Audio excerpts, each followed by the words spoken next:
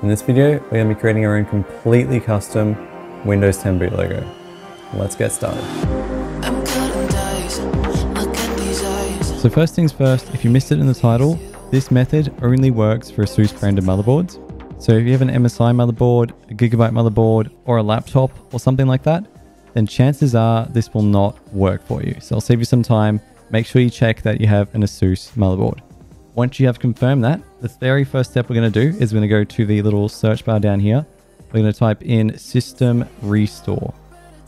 And it should come up with Recovery or Create a Restore Point. We're going to do Create a Restore Point. Create. I'm going to call this Boot Logo. And this is just in case anything goes wrong or if you want to come back to this and undo the stuff that we install later. As you can see, that finishes pretty quickly within maybe 5 seconds. I'm going to close out of that now. So now what we want to do is we're going to open up Google and we're going to look up our motherboard model. So if you don't know what this is, it's normally written in text on the actual motherboard itself. It's also on the box. And if you use programs online, you can also detect it from within Windows.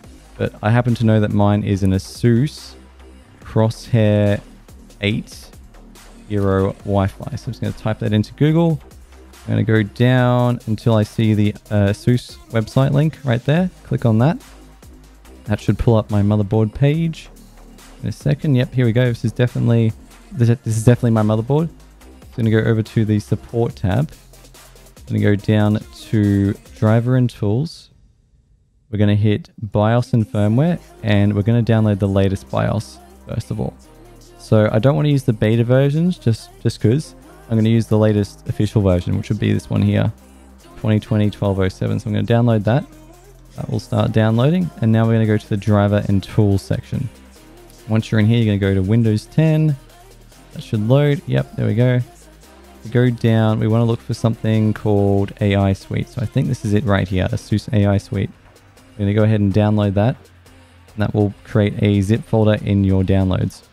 All right, so once it's downloaded here, we're just going to go show in folder. We're going to extract both these folders using 7-zip. So if you don't have 7-zip, go ahead and grab that before you do this. And that will create the folder right here. As you can see, let's do it for the other one as well. Extract files, just put it there. Yep, that's fine. Close. Now we have 2 folders. We can delete these 2 zip files. And here we are. So the first thing we're going to do is go into AI Suite. And we're going to run the setup.exe down here. Let's hit yes. We can also close out of Chrome right there. Once this launches, it should be, here it is. So we can close out of this. What we want to install here is Easy Update, and that's it. We don't need any of the other things.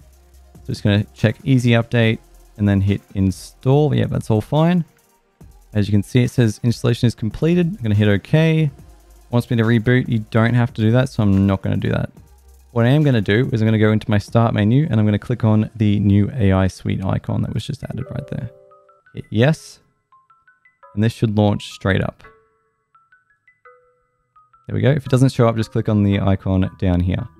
So we're going to go to Easy Update right here. And now it's going to say manually update boot logo or BIOS. So what we need to do is click this little option right here. Go into our downloads folder. Find the BIOS file you downloaded. Double click on that. It should check it. And then once it's checked it, these icons will light up. As you can see, this one says the model of the BIOS image doesn't match the BIOS ROM currently present. Sometimes it'll say that. What you want to do if it does say that is just go ahead and restart. So I'm going to go ahead and do that right now. And now when we click on the same BIOS file, it should say it's okay. Let's see what it says. Yep, so now as you can see, we do have a selected BIOS showing up here and we have the 2 options to update and choose my logo. So obviously we don't have a logo yet, so that's what we need to fix. What you're going to need to do to create a basic logo is we're going to open up Paint in the start menu. We're going to go to File, Properties, or we're going to make the size 640 by 480. Okay, that will change the size of it. I just suggest making the background completely black like that. And then I would add some basic text at the bottom down here saying computer name.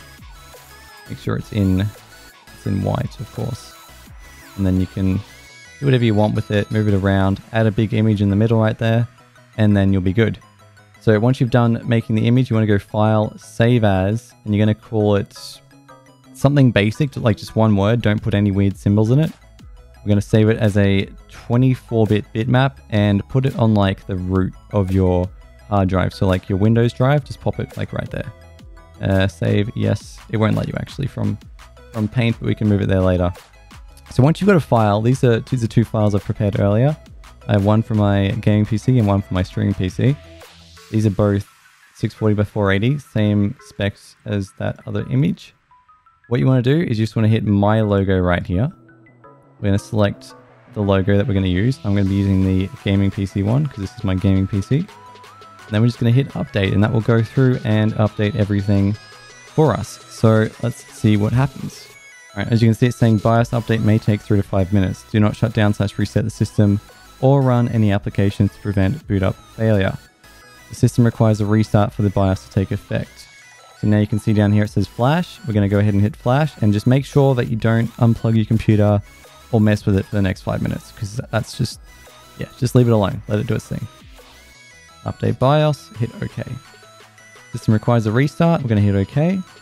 Okay, so before I got to this screen, I was on a black screen for about a minute. It was completely blank. That is totally normal. Just let it go through. Once it gets to this screen, you're basically set. It's going to go through and process the update. And then once it's done, it will restart and send you back into the BIOS. So let's just give it a moment here. All right, so now you're going to get this message. If it's stuck at the end processing, just give it another minute. It'll go through, trust me. Once you get that message, it will take about 5 seconds and then it will shut down and then come back on about a minute later. So let's just wait for it. Now, as you can see, there is our custom BIOS logo.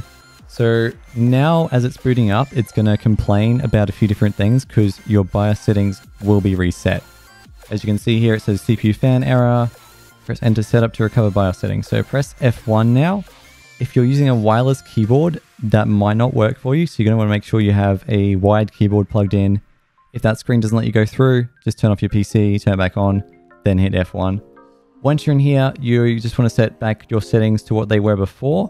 Turn on virtualization on my CPU right here. I'm going to turn off the RGB when my computer is off because I like to sleep without being blinded by RGB. And I just set all of these sensors to ignore because there's nothing connected to them. I use a all-in-one water cooler, so I don't need any of that on. Also turn these ones off because there's nothing connected to these either.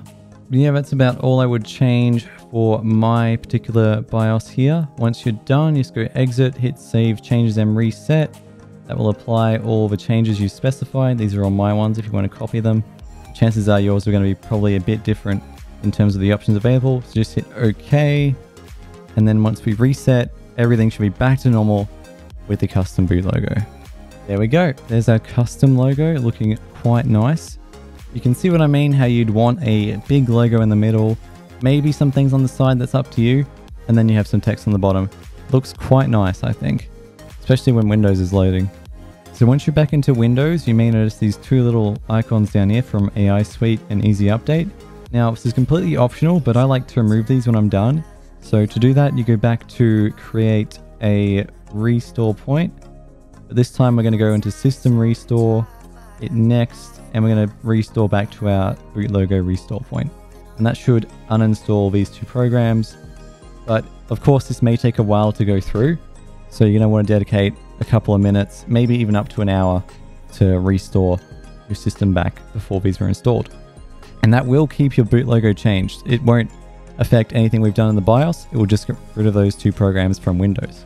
All right, so once that's completed, you'll see this message. Just hit close. And then as you can see, this two software is now gone from both down here and from your programs. And if we check our downloads folder now, we can go ahead and delete these two files we downloaded because we no longer need them.